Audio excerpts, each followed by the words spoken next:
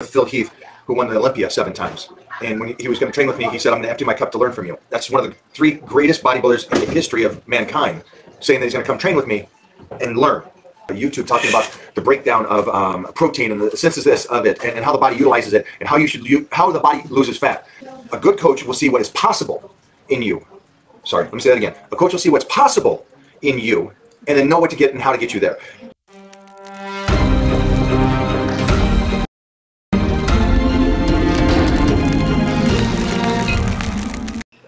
And so that's him, but for everybody out there, the way that translates to you is maybe you're not gifted, maybe you're not this or that, but you are responsible for your own life and to be the very best version of yourself.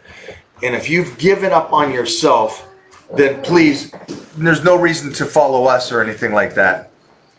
There's no reason for you to follow us, because we don't want those kind of people.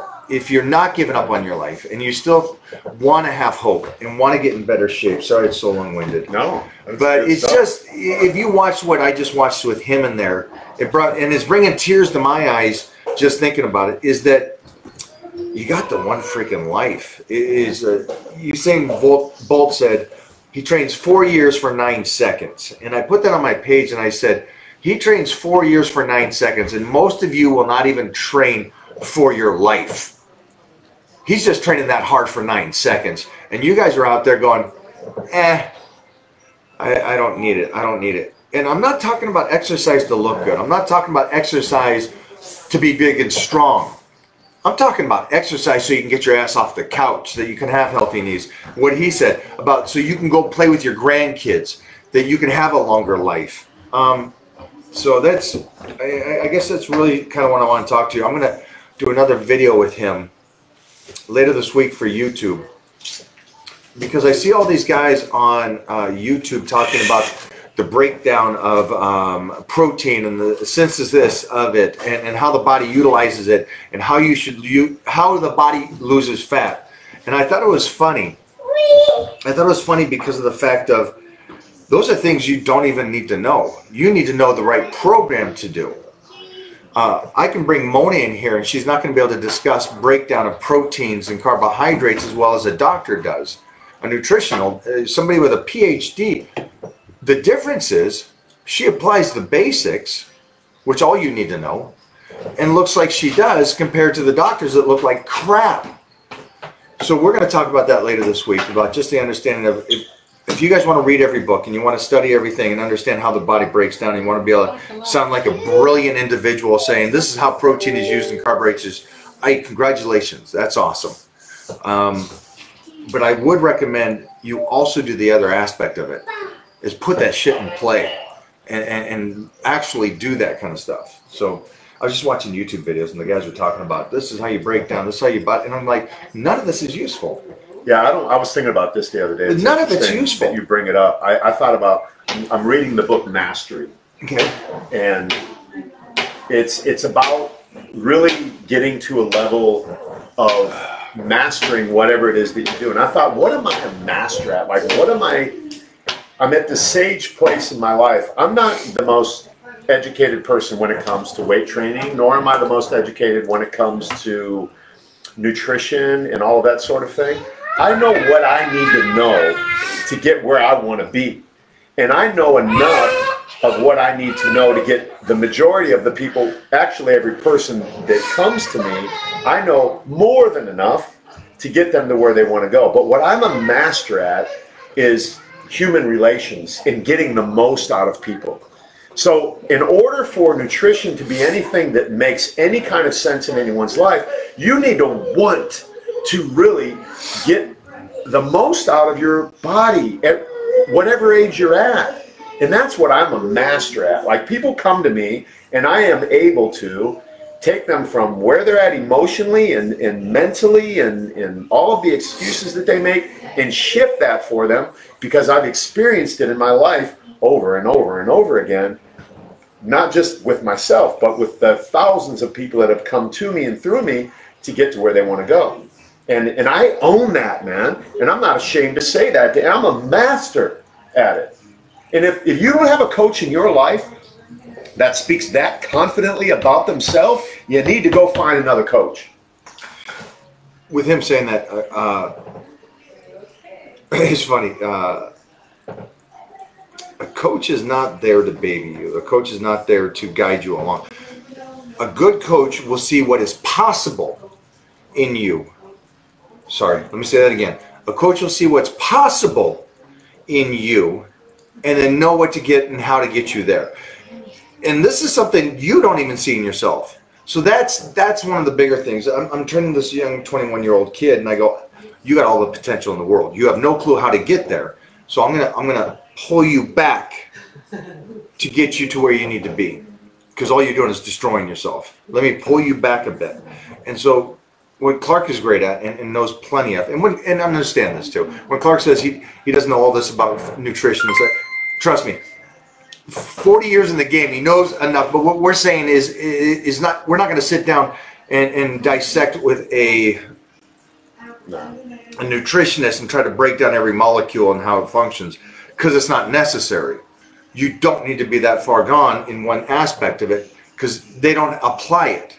And so we want to apply this stuff and understand there's a program that goes with it. Then you got to understand how the nutrition works. But then beyond all that, you need a coach that calls you out and knows where you can go to. And that's what Clark is, and that's what I slipped yesterday. I'm going to call him a Clark Bartram. I kind of yelled at him and said, if you guys check in with me and give me any excuses, I'm done with you. Yeah.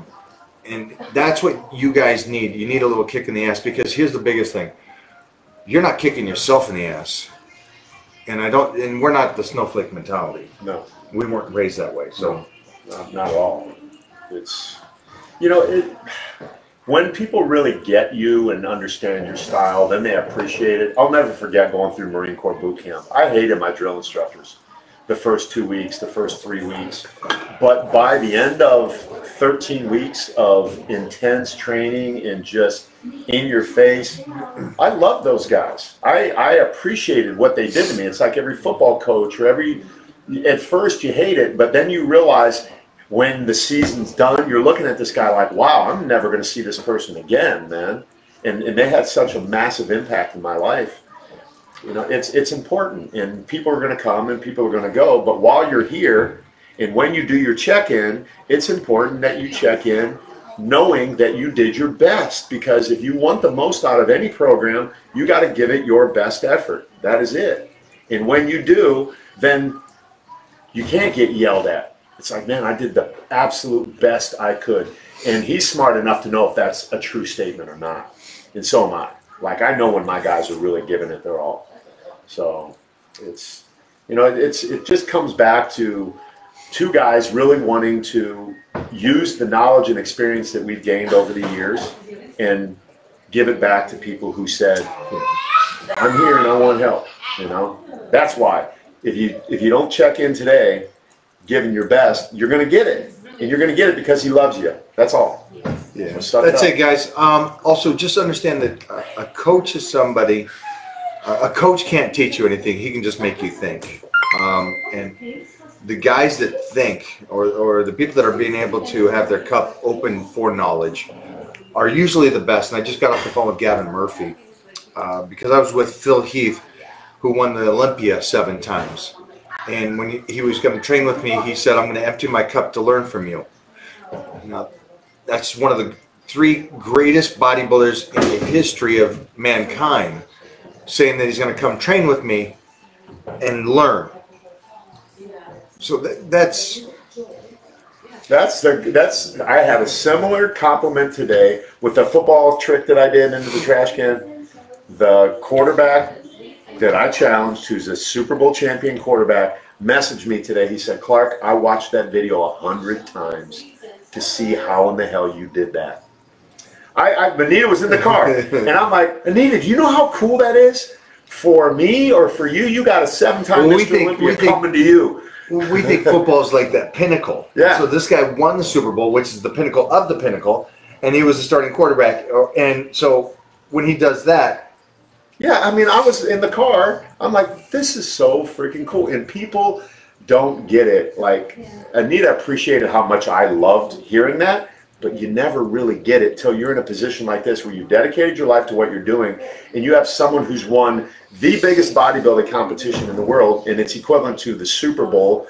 He's won it 7 times. He's in a class of 3 people who've ever done it that many times, and now he's saying, hey, Mike, I want to come and train with you so I can learn some of what you know.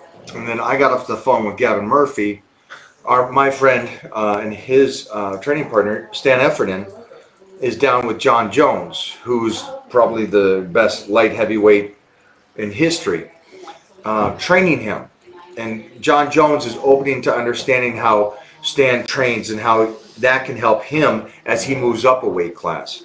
So we're talking about 3 guys, not us 3. Yeah. We're talking about 3 guys in their fields that have done better than us in our fields, in a sense, wanting to learn from us just because we've been in this game and have knowledge. So hopefully you guys are picking up on that and understanding that we're here. We have supplementation, Clark Bartram. Okay, I asked just now.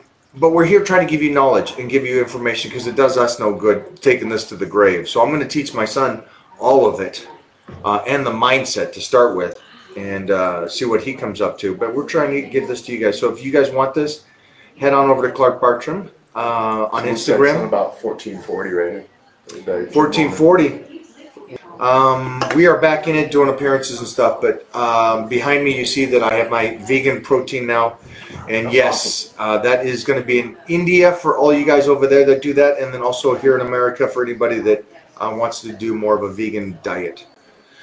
Where's that picture of that one you just showed me, man? Have you shown me with my mom? Yeah, with your mom. Is it over here? It's right here. Look at this thing, man. Is this a wrestling match? No, it's the gym where she went to go work out with me, and I was getting ready for my first show. So let me show my guys first. That's Mike at 14. We're bringing this over. It's me at 14 with my mom. And that's before my first bodybuilding show at 14 years old. Traps are popping out. Yoo-hoo! I came down from, at 14, I was 205, and I came down to 176 on stage. And at 14, there was 20 kids in the show. They were all 19-year-olds except for me. And I won the show. And yeah, and then 2 weeks later, I won my first powerlifting meet. They forgot to tell me you don't do bodybuilding and then straight into a powerlifting meet. So I said, forget that. People don't tell you what's not possible. I called it an ignorant bliss. My youth was an ignorant bliss, thinking these guys are average, which is great. That's good. We gave you a lot today. Take away this, and I'm going to go back just to not even our discussion, but the discussion that was received. So it doesn't matter what we say, it's what you can learn from it. So an individual, 2 individuals on this live here, 1 individual, and this is the mindset we go back to, as Clark said. 1 said, I am fired up, I want to go train. Now that's the kind of guy that we're going to hang out with and talk with, and that's kind of like someone that loves his life and appreciates himself. He's not going to make up excuses or be one of these snowflakes of today's day and age and try to come up with 100 excuses not to do what he wants to do.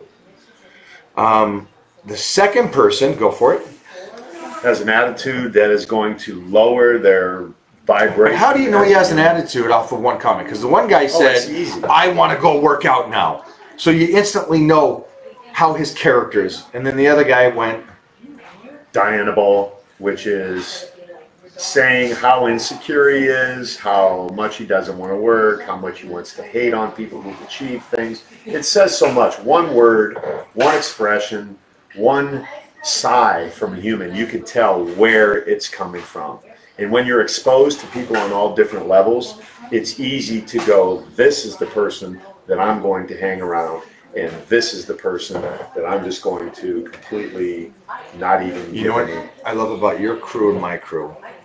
Is that the guys and girls are warriors. They are. They got that like Mona kind of personality, you know. You call them out, they man up, and man up in the sense of just they want to go to fight.